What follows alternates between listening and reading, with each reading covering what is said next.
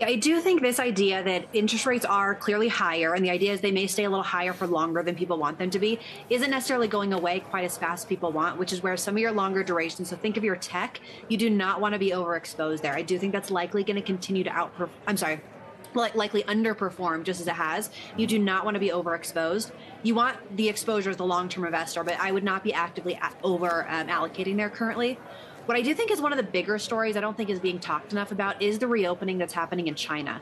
I do think that's the second largest economy in the world, and the pent-up demand that the consumer is going to have as they're starting to let the economies finally reopen is huge, not only for China and emerging markets, but the global economy. So we are definitely starting to look abroad and looking at some of those opportunities as well, because the valuations are really attractive, and that reopening is going to be huge moving forward.